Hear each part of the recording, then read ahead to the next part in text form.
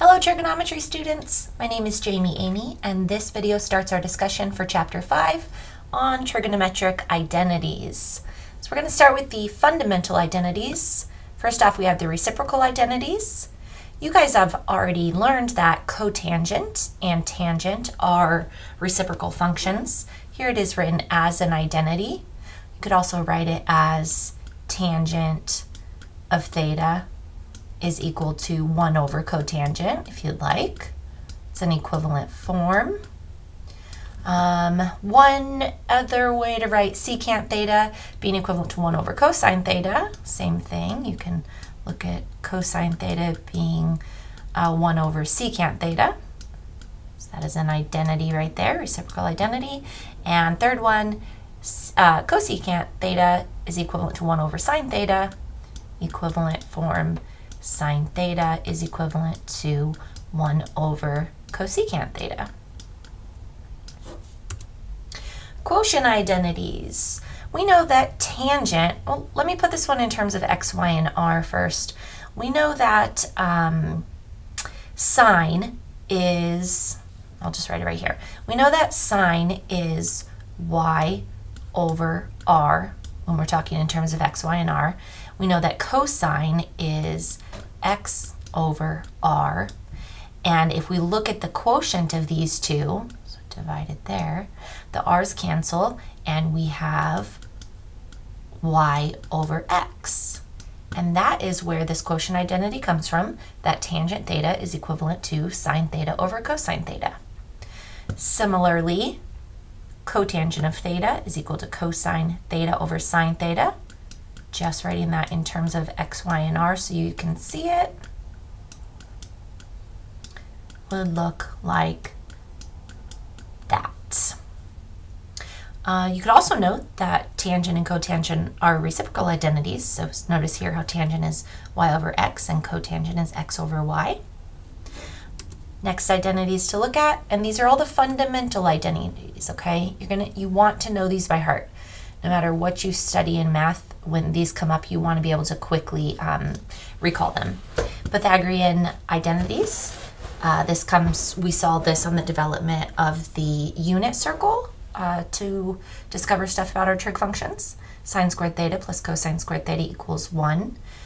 Let's see, some equivalent forms that might be helpful to us. If we solve this one right here for sine, it would look like, let's see, sine of theta would be equal to, if we move the cosine squared theta to the other side, we'd have to do so using subtraction. And then if we got rid of the squared, we would do so using the square root. So sine of theta would be equal to plus or minus the square root of 1 minus cosine squared theta. Using this again, but if we want to solve for cosine, it would look very similar. To isolate cosine, we would have to move sine squared theta to the other side using subtraction and get rid of the squared using square root. So introducing a square root means we have to address the positive and the negative root of 1 minus sine squared theta. So these are all the same thing. They're all the same identity. I would have this one right here memorized, sine squared theta plus cosine squared theta equals 1.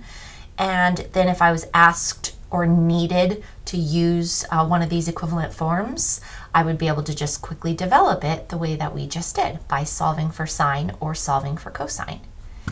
Pythagorean identity here, tangent squared theta plus 1 equals secant squared theta.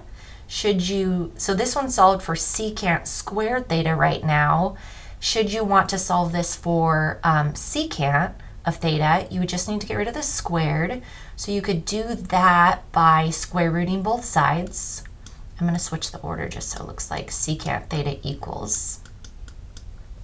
So we would need the plus or the minus, positive or negative root of tangent squared theta plus 1.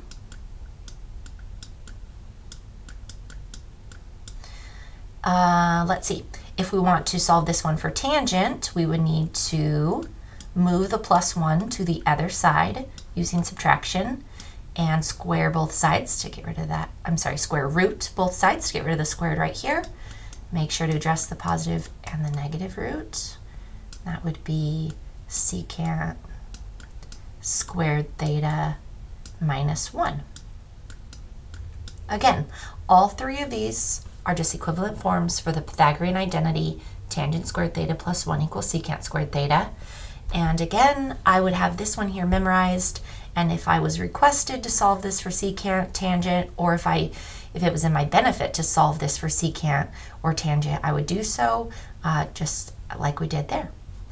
All right, third Pythagorean identity, 1 plus cotangent squared theta equals cosecant squared theta.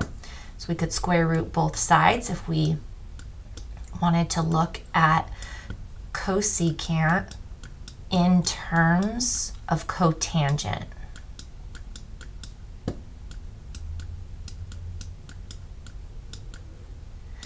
And similarly, if we wanted to look at cotangent in terms of cosecant, we would solve for cotangent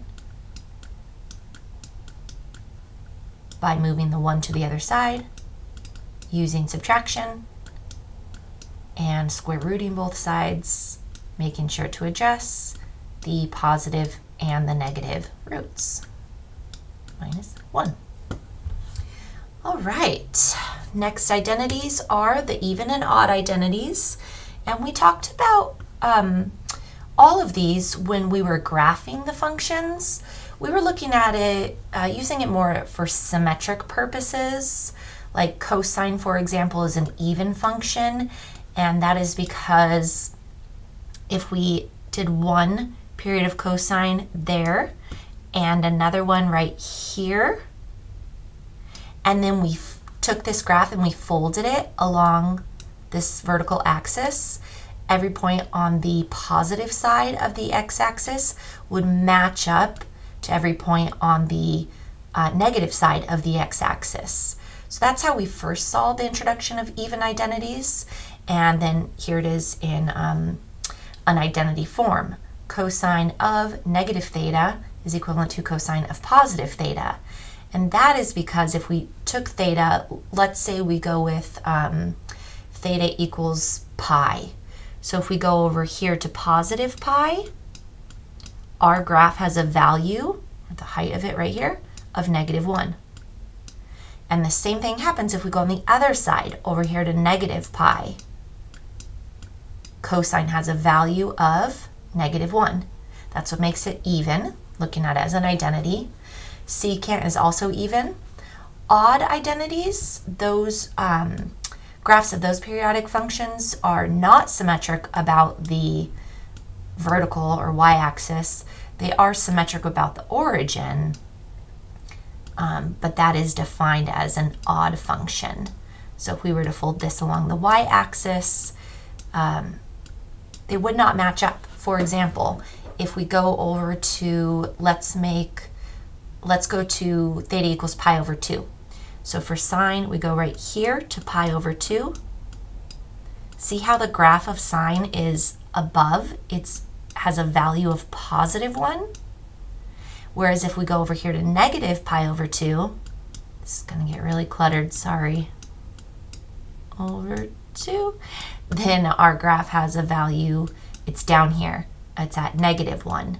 So see how they're opposites, okay? And there's nothing wrong with that. That's just information. If we go to this theta, we have a value of 1. Its corresponding negative, we have a value of -1. And that's always going to be the case. So the odd identities are sine of a negative theta will be equal to negative sine that theta, because these are going to have opposite signs. So to make this equivalent, we have to put the negative here. All right, let's practice working with these. Even and odd identity example. Let's go there first. A, if cosine of theta is equal to +0.5, then cosine of negative theta is also equal to +0.5. Cosine is, why is that? That's because cosine is an even function. Let's see another one. If cosine of theta is equal to -0.5, then cosine of negative theta is also equal to -0.5. Notice here, in part A, the answers are both positive. And they're both positive because, you know what, I should say that slightly different. They're the same, they have the same sign because cosine is even. Here, our values are -½ and -½ And they have the same sign because cosine is even. All right, let's check out an odd one using sine. If sine of theta equals positive 0.5, then sine of negative theta would be negative 0.5. Notice here that they have different signs, and that is because sine is odd.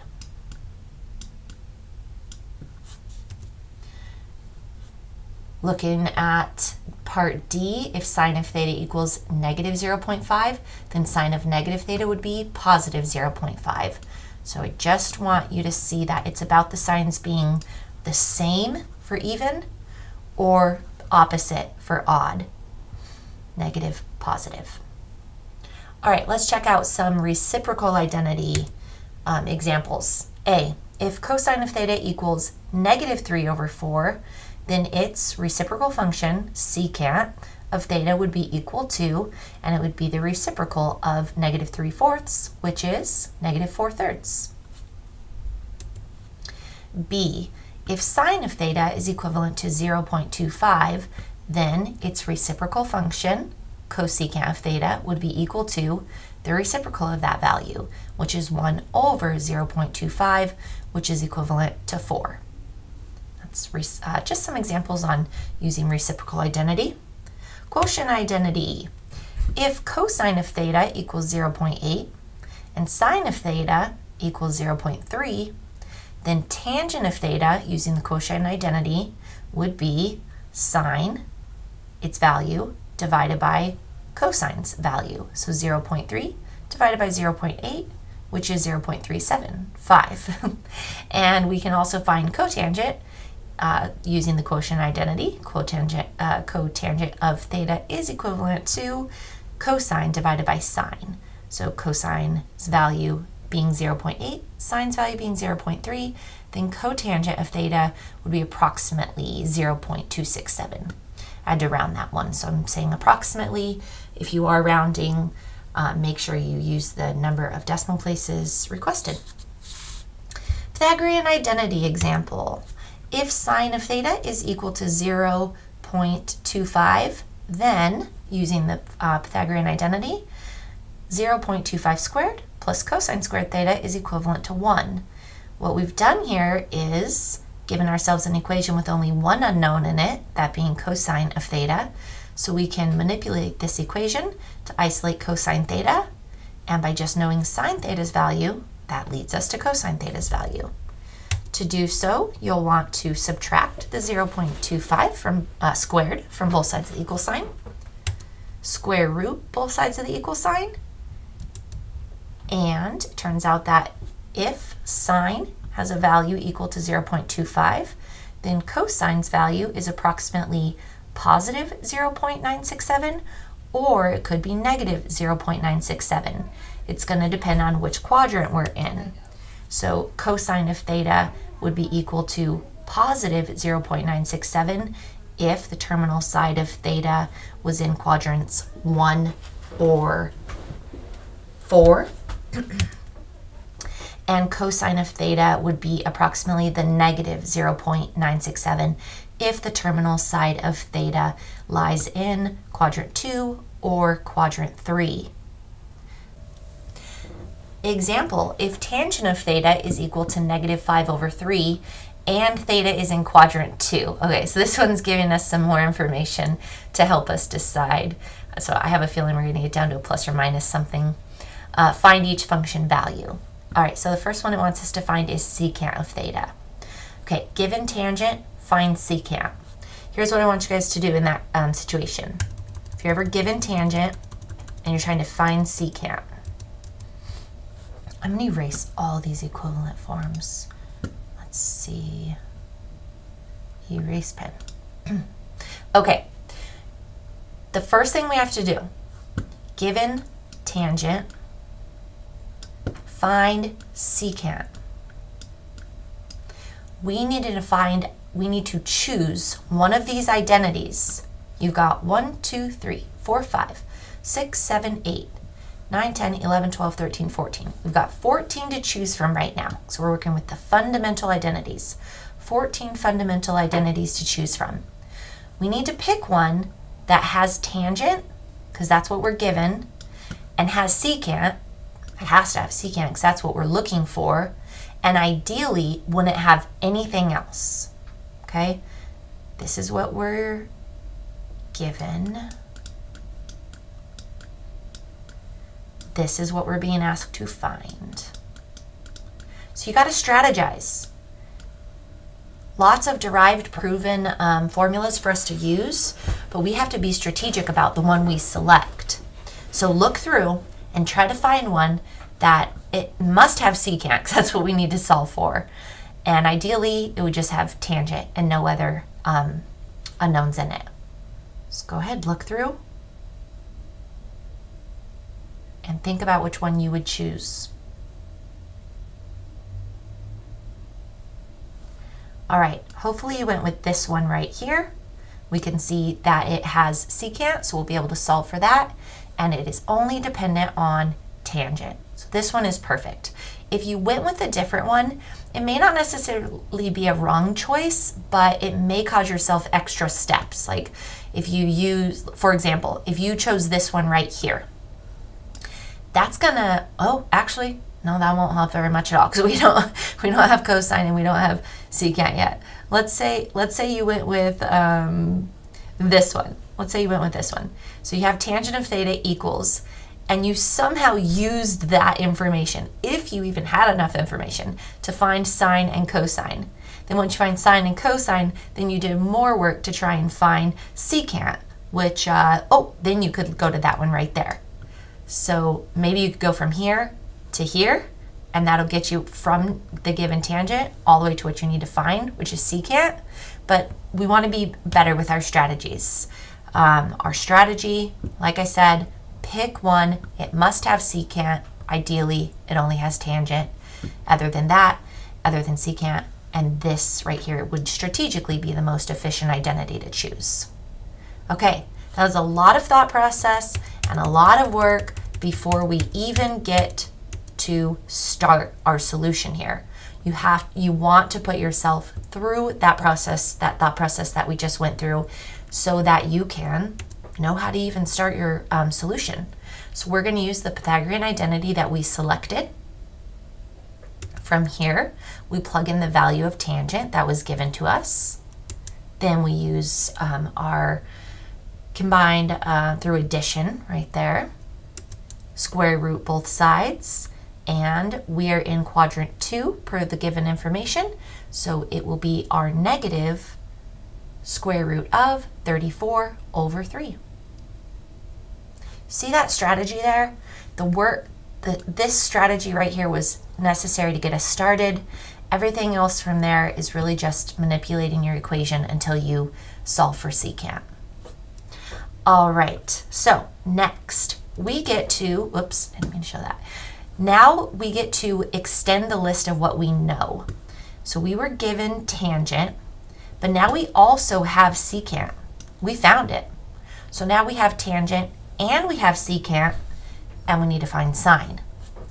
Go back to your slide with your with our fundamental identities. Let me erase all this pen. Writing this up, we are given tangent, that one they handed to us. We had to do some work to find secant, but now it's given, we know its value. And we are looking to find sine for this part. So when we go through our list of identities, we want to make sure to choose one that has sine. So let's eliminate some, just to help us narrow this down a little bit. This one has sine, this one has sine, this one has sine, this one has sine. Okay, so looking at the even and odd won't really help us out here because, okay. So we have 1, 2, 3, 4 that we can choose as our starting point.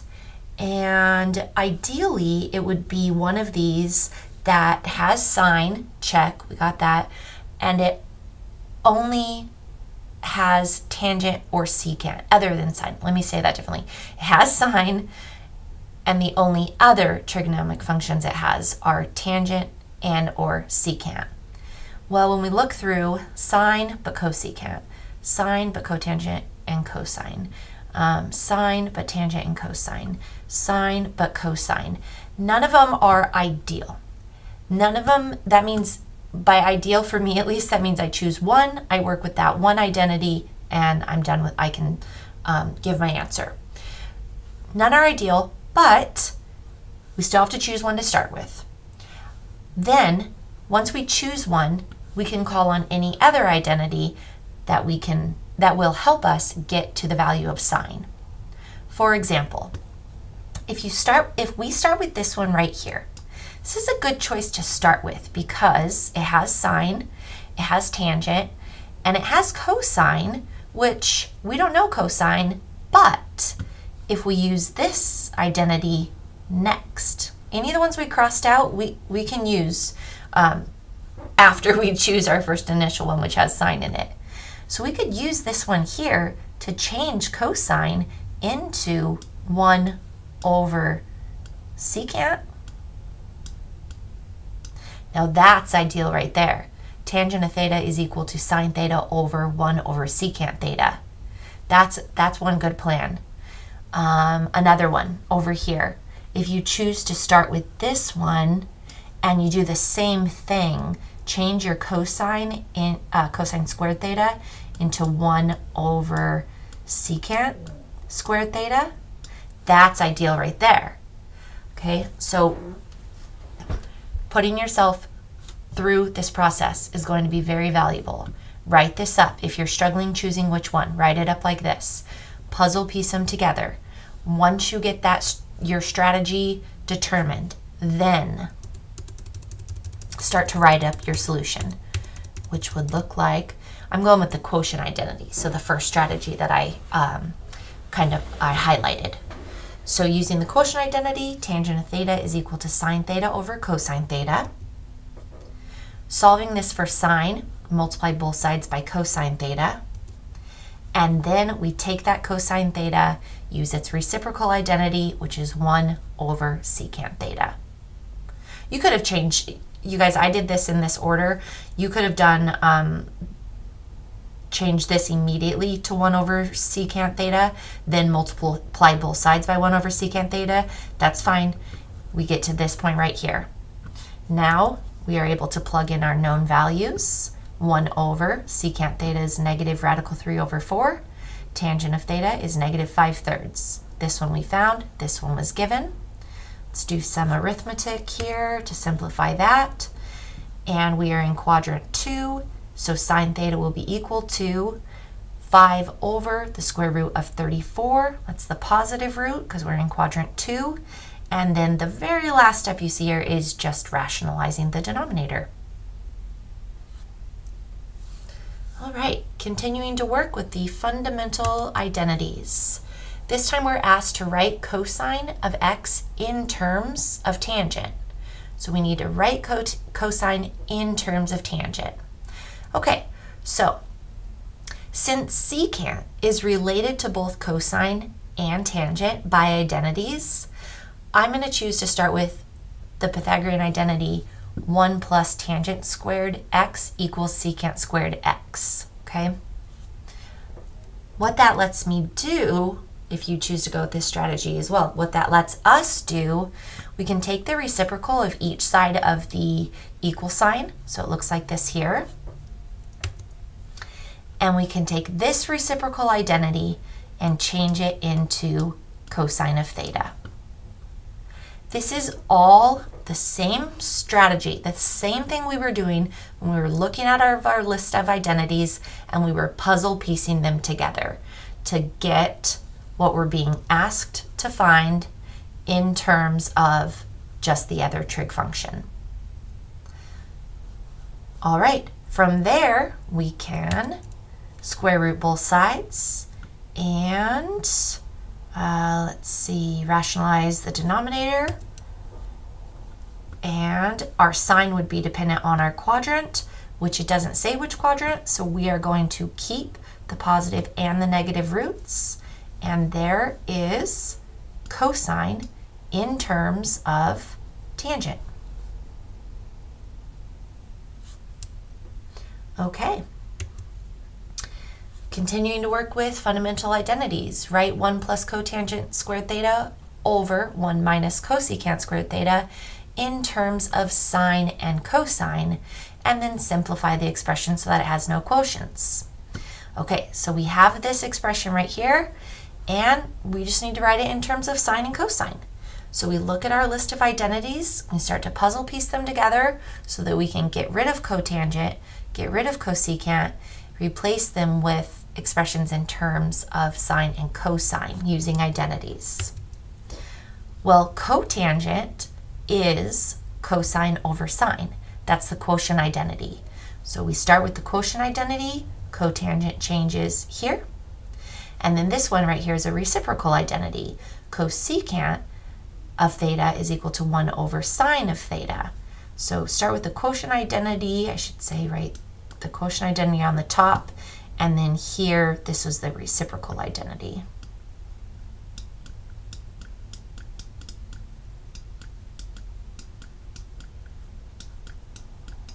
Just gonna write ID. Okay, so cotangent is equal to this, quotient identity. Cosecant is equal to this, reciprocal identity. Okay, from there, we just do some simplifying. One thing to do is multiply the numerator and the denominator by the least common denominator. That's a strategy called clearing the fraction. You may have heard it called that before. So our current denominator, our current least common denominator is sine squared theta.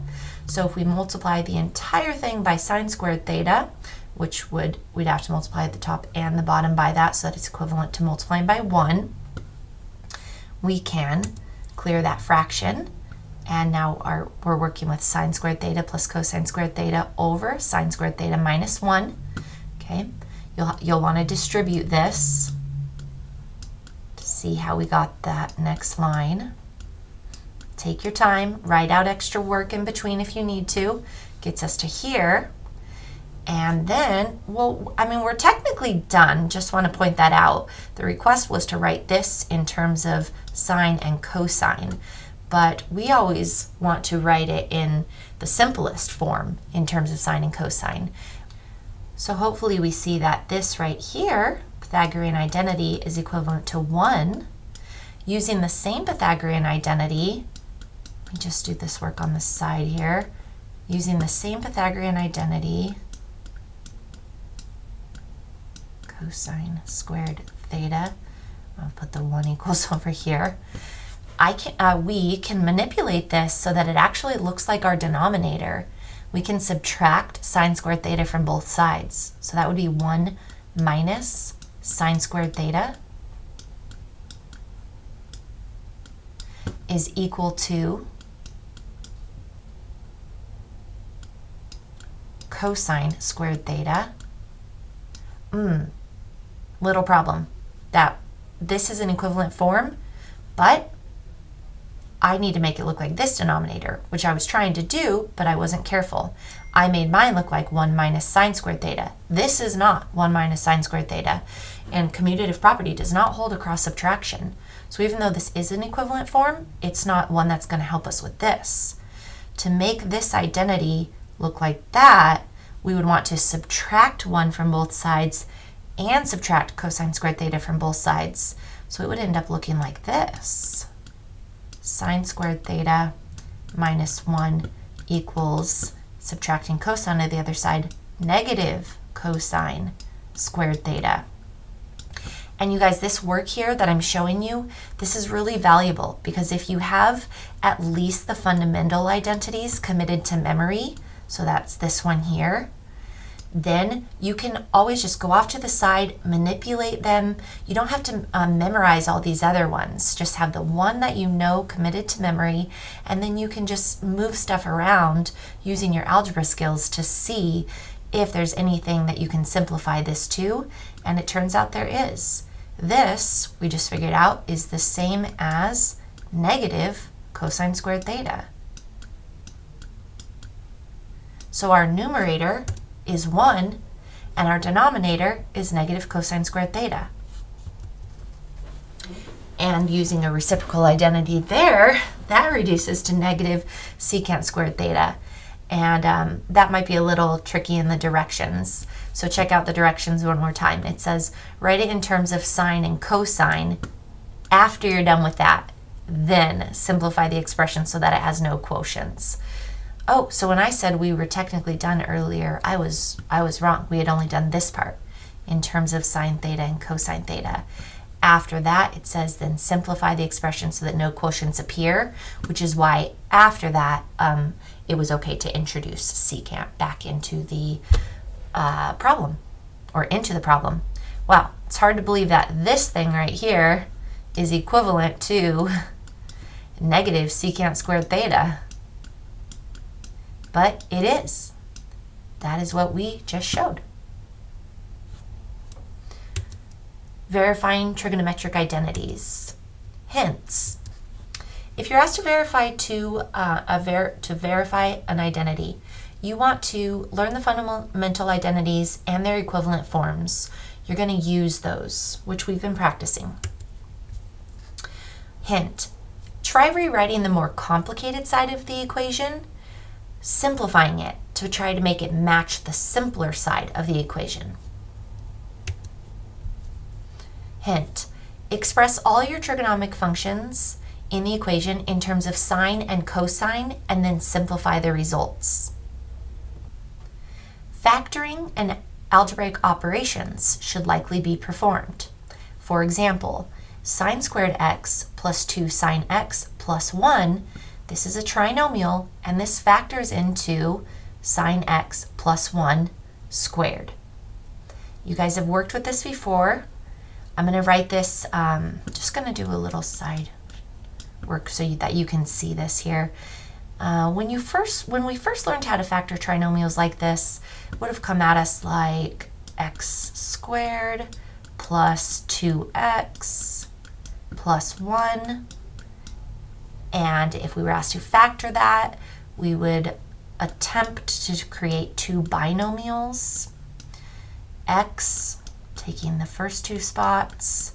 The next two spots would have to go to values that would multiply to 1 and add to 2. And that would be positive 1 and positive 1. And then we always tried to remember when we're multiplying the same base by itself 2 times to write it in exponential notation there. So this is how we first, so you probably saw something like this at first, and now I hope you can see it's the same factoring. It's just we have a trig function there. That's all.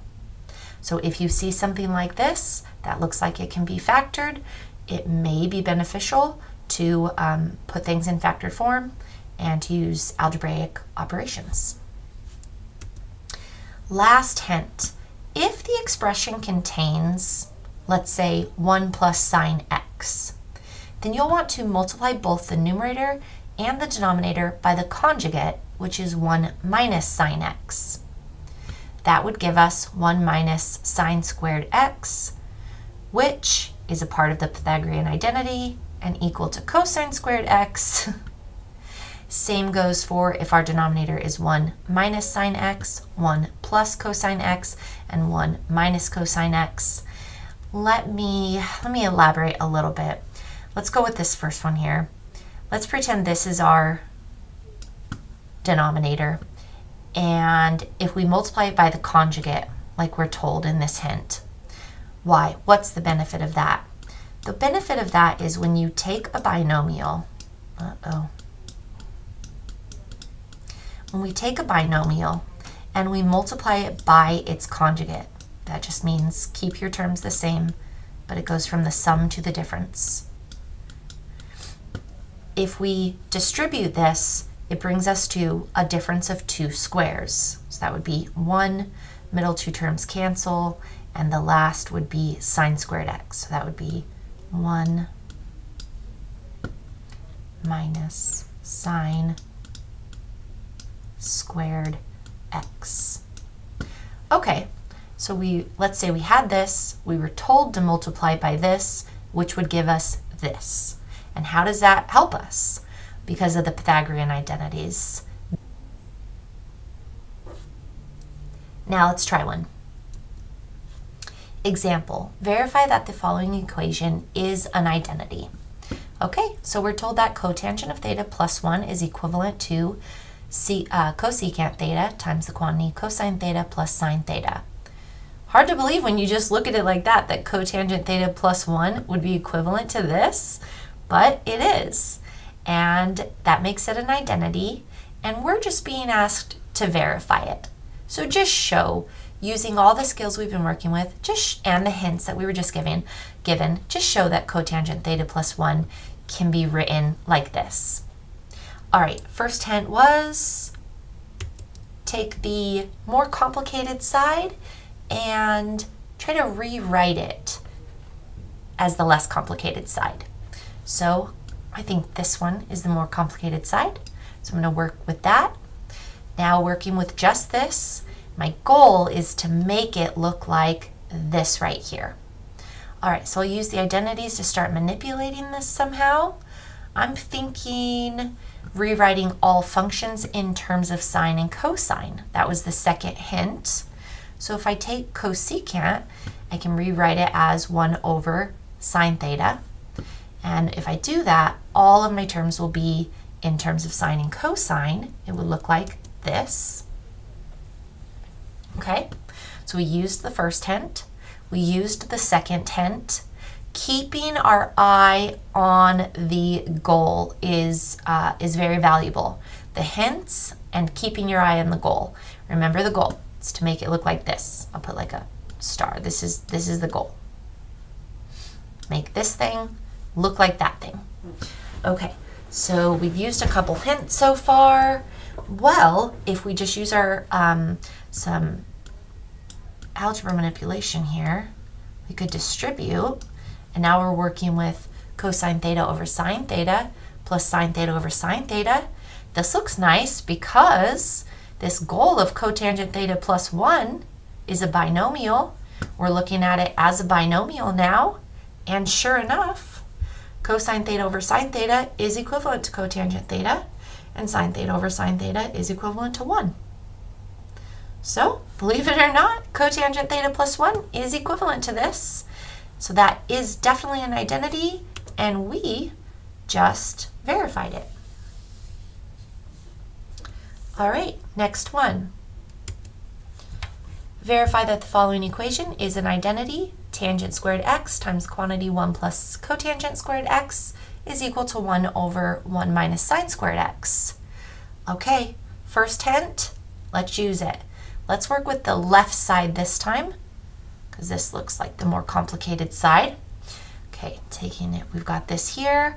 We're going to, let's try distributing our tangent squared x.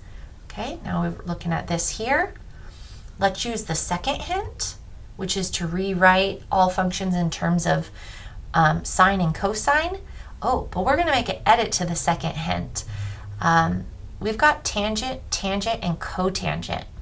So similar to the second hint where you rewrite everything in terms of sine and cosine, if you can write everything in terms of the same trig function, that is very helpful. Watch. Cotangent, we've got tangent, tangent, and cotangent. So rewrite cotangent in terms of tangent. Now look, we've got tangent, tangent, and tangent. That helps with reducing, combining through operations, because we're in like terms. In fact, we could go ahead and do this multiplication right there. That gives us tangent squared theta being equal to tangent squared x, I'm sorry, I said theta, tangent squared x plus tangent squared x times this. These would cancel, and this multiplication simplifies to just 1. Now we have tangent squared x plus 1. Okay, sometimes we go, I think I'm done, like this looks really good, right? But we have to look at the goal, which again, it's right here. That's what we want to verify. We want to make that look like this. So we're getting close. If we then change or use the Pythagorean identity, making this secant squared x, then we take secant squared x using the reciprocal identity, which is 1 minus cosine squared x, and finally, using the Pythagorean identity, cosine squared x is equivalent to 1 minus sine squared x. We have done it. So lots of work there. This one was just multiplying. This step here to here was just multiplying. Here to here was a Pythagorean identity. Here to here was a reciprocal identity. Reciprocal. And then here to here was a different Pythagorean identity. It's tricky, but if you're good at puzzles or if you practice with this and become good at this, it's just a puzzle. Using all those puzzle pieces to make this puzzle look like that puzzle. And this was, we were told this is an identity. It's kind of hard to believe those are equivalent, but they are. And what we did just now is called verify it. Okay. Last one. Verify that the following equation is an identity. Cosine over 1 minus sine equals 1 minus sine over cosine. Okay. I don't know if our first hint is going to be all that helpful to us this time because, well, which side is more complicated? I don't know. I think they're pretty equal as far as their amount of complication. So maybe we can just choose either one, maybe. Second hint, writing everything in terms of sine and cosine, or all in the same trig function, in terms of the same trig function. Well, everything already is in terms of sine and cosine. So I'm trying to recall that list of hints. We've used the first two a couple times. Oh, let's look at them. All right. Oh, I said first two, but we've used this one. These are the ones we used. Start with the complicated side, write everything in terms of sine and cosine, or all in terms of the same trig function. Last two hints, factoring and algebraic operations, or this hint here of multiplying by the conjugate. So if our expression has 1 plus sine x, 1 minus sine x, 1 plus cosine x, or 1 minus cosine x, I think we're going to use this fourth hint here. Let's see.